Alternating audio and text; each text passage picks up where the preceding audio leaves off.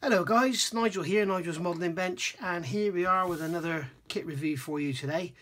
And this is a 1/48 scale Skunkmodels Workshop R-11 US NATO fuel truck.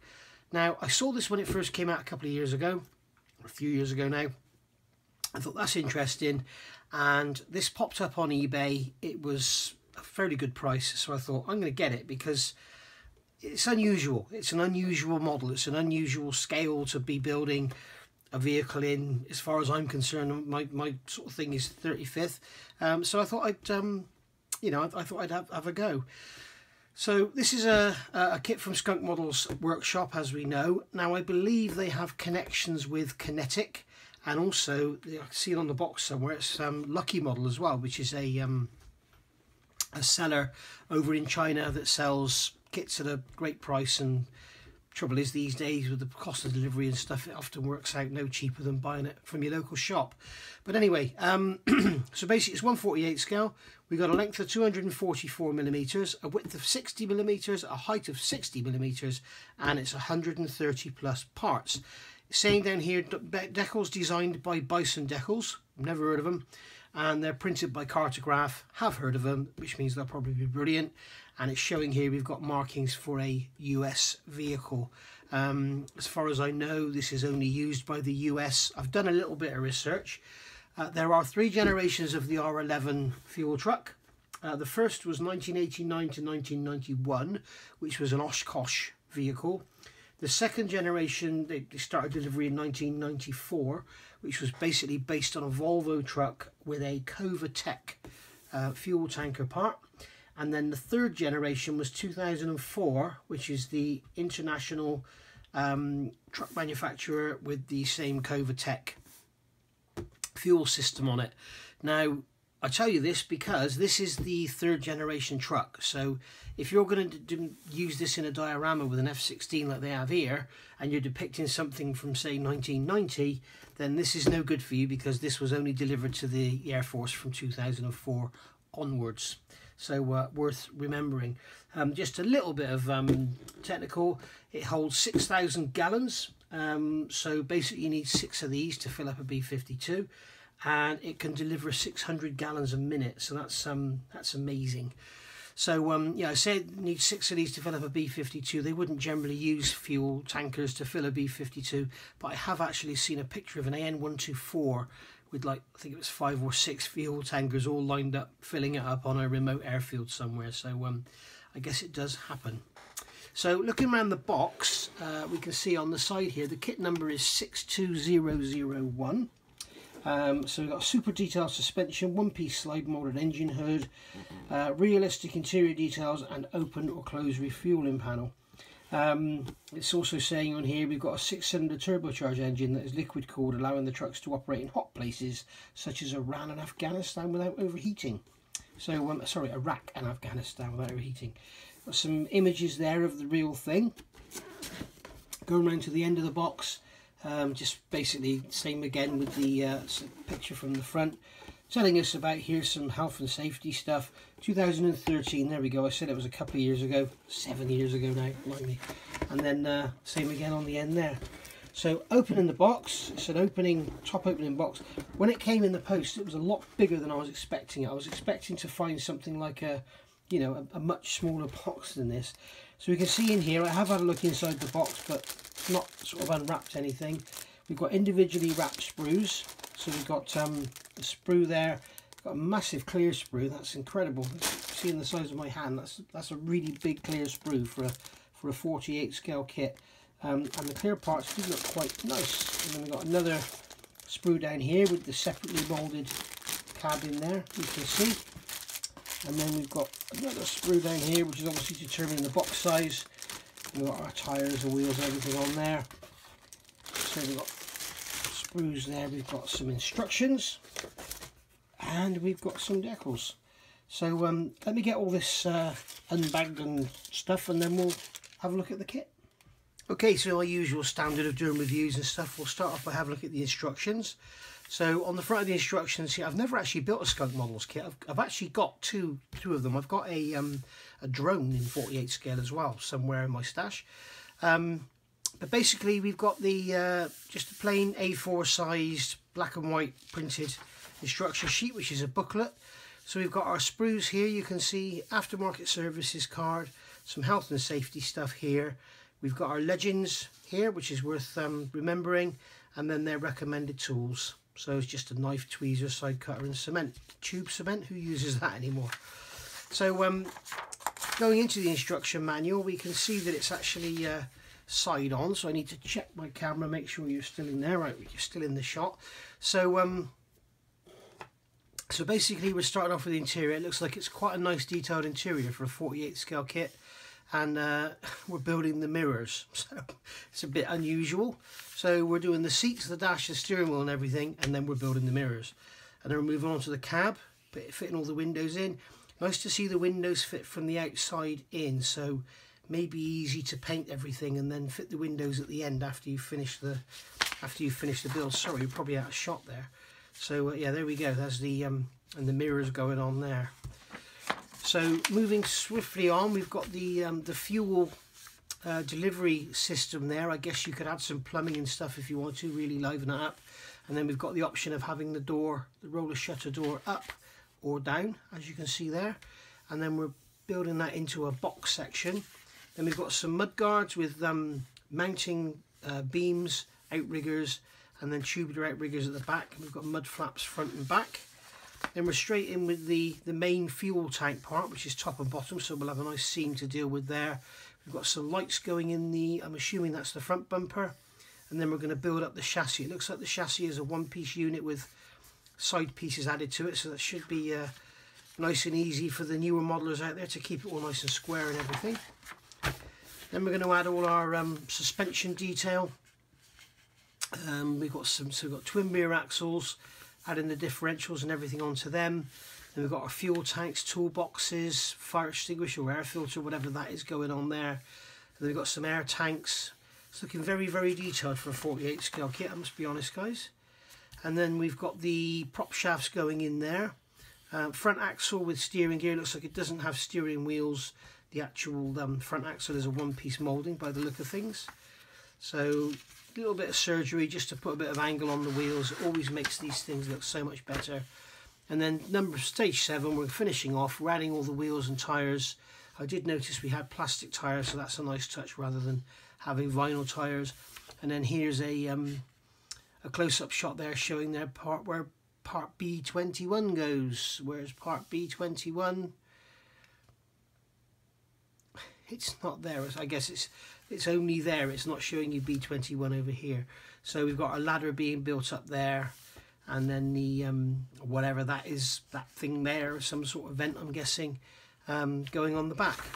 And then we're into our painting instructions, and this is something I did notice earlier. It just says gloss green, gloss black, black plastic details and aluminium. So I mean, yeah, great. So parts you're going to leave black, parts you're going to paint gloss black, gloss green and aluminium. No FS codes or anything, so God only knows what colour they should be. I can see we've got 3 options here. Let's get that decal sheet out of the way. And then here we've got the, this is stone and aluminium. So this is obviously going to be a tanker working over in Iraq or Afghanistan or whatever. Not sure if that would have been a sort of water washable whitewash paint, you know, that just washed off, or if it actually was painted that colour. And then we've got again the gloss green, gloss black, black plastic details.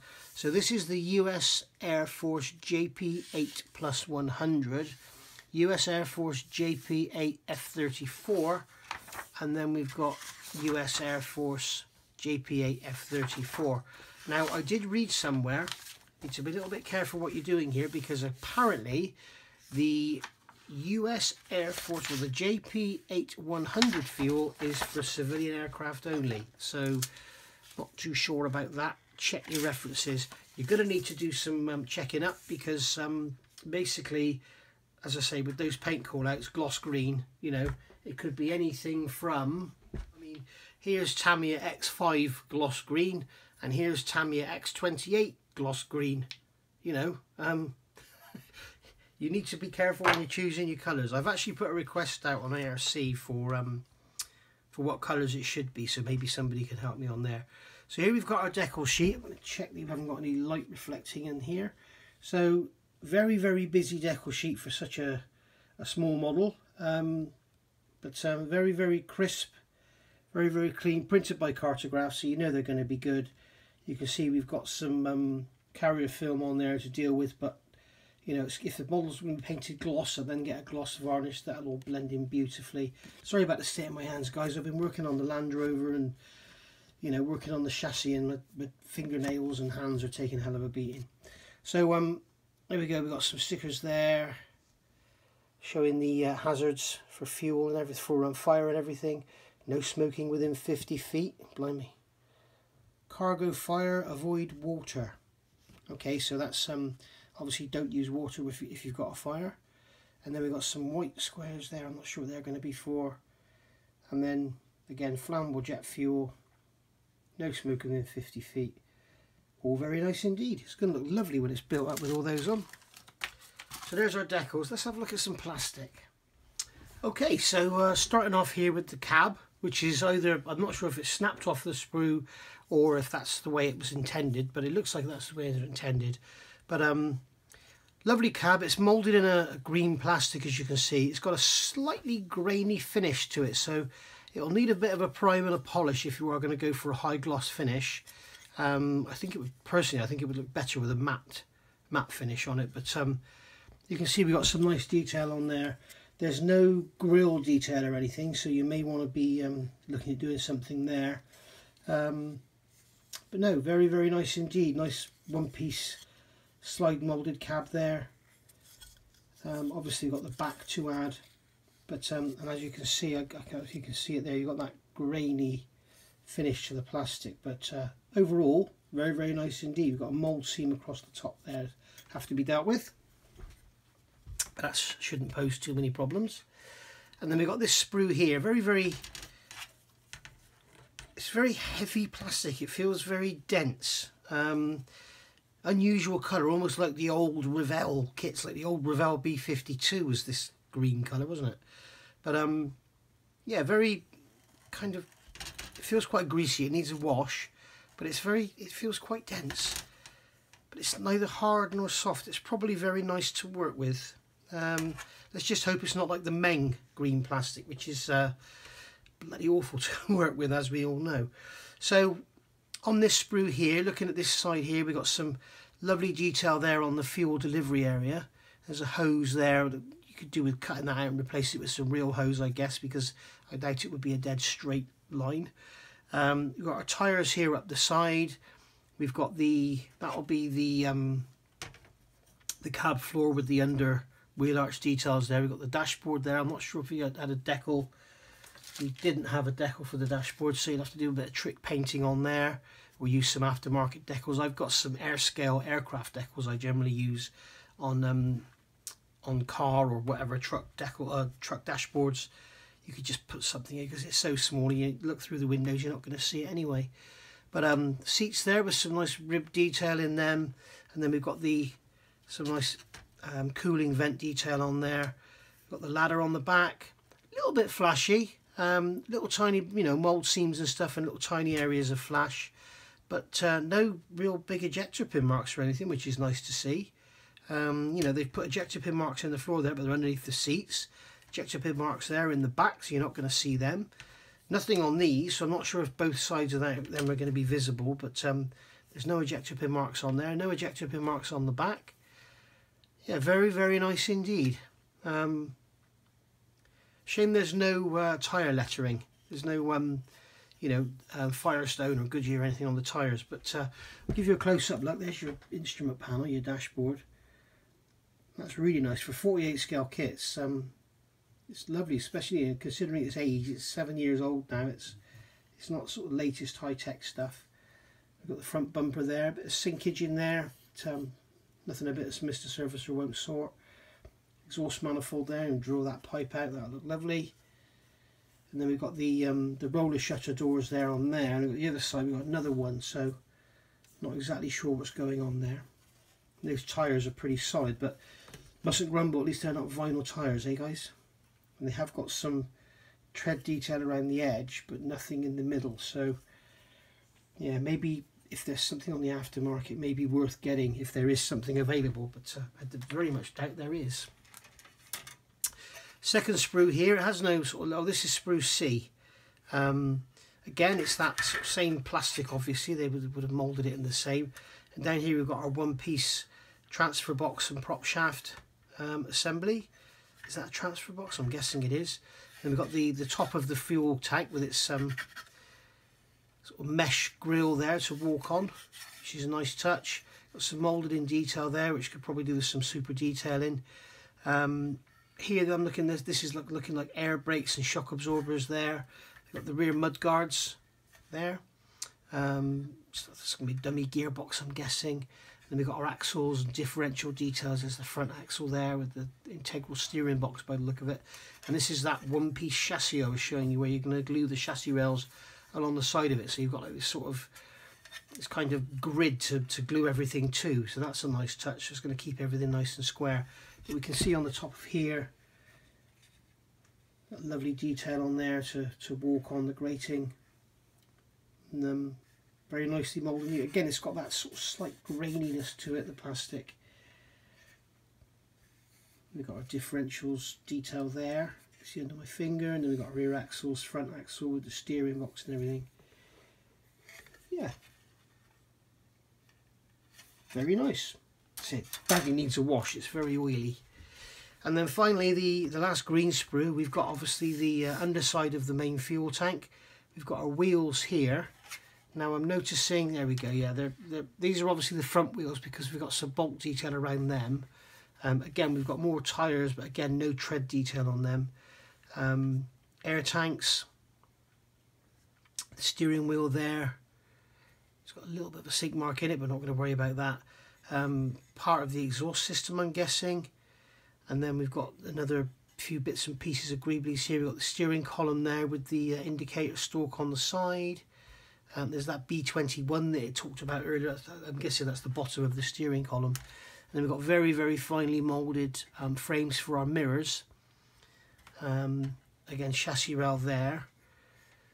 We've got some nice bolt detail and spring detail on the chassis rail, which is a nice touch. We've got some little shackles there, little towing eyes and stuff. Some sort of railing. Again, that's nice. Integral moulded in step there, which is a nice touch. And then you can see on here we've got our rear wheels with the bolt detail on the inside. So if I give you a close-up look at them, there's your rear wheels. Your bolt detail in them. And then your front wheels have the bolt detail on the outside. And again, tyres with no tread detail. And the chassis, or for America, the frame. It's got some nice bolt detail and stuff on it. Again, like I say, guys, for a 48 scale kit, it's pretty good. I mean, if it was 35th scale, you'd think it was quite basic, but come on, camera, focus. There we are. It's all very nice. So finally, we've got the clear sprue. I left this in the bag so it doesn't get scratched. All the sprues do come in resealable bags, which is nice. If like me, you sell your kits sometimes.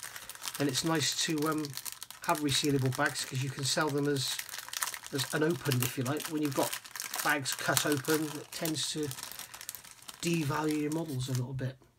So clear parts. There's lots and lights and bits and pieces on here. I guess we've got all the lights around the top of the cab and everything, like here.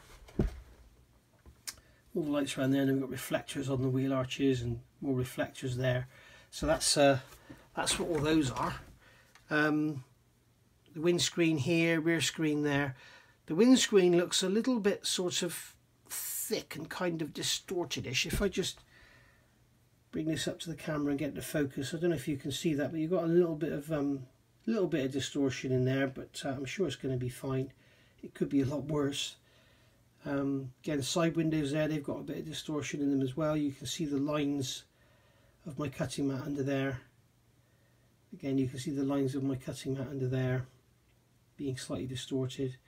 Got the rear window there, you can see again, slight amount of distortion. But, you know, no one's going to be looking at it that close up, I don't think. Got those front windows there which are a little bit suspect, but it's going to look great when it's all put up together. So these windows go in from the outside. I can only assume they've got like a rubber seal detail around the outside of them. We'll have to look at that when we come to make it, but very, very nice. So we'll put that straight back in its bag so it doesn't get damaged. Something I will say of note, with these resealable bags, I've noticed, I can't remember the company now, but they use bags where the glue stays on the bag, which is really, really nice, especially when it comes to decals, because I watched one of Phil Flory's reviews the other day, and as he pulled the decals out, they put them with the decals face up and they stuck to the glue, and it's like it's peeling off. I'm thinking, oh no, you know, terrible. But yeah, some companies have a glue strip on the bag, so when you open it up, the flap is non-adhesive, so you slide your parts in and out with no problems. But that's just a by the by. So there we go. That is the 1/48 scale. Let's move the light. 1/48 scale R-11 US NATO fuel truck from Skunkmodel. Really, really nice. I'm not sure if this was ever re-released in any other boxing. I know some of the Skunkmodel stuff comes out in a kinetic boxing, and then it also comes out in Revell boxings. Not sure if this was ever released by anyone else. So interesting to see. They're showing on the box front there, the tyres actually have no tread. So whether they have no tread in real life or not, I don't know. But we shall see. There's some photos on the side there, and I can't really make it out. But I need to do some research, get the colours right and everything, and then we'll get this put together. So thanks for watching. Hope you've enjoyed that. If you did like it, please give me a like, and if you haven't seen the channel before, please subscribe. Lots and lots of stuff going on, and I've been buying a few little bits and pieces lately, so I've got some reviews coming up for you. So thanks for watching. I'll see you all soon. Bye for now. Happy modelling.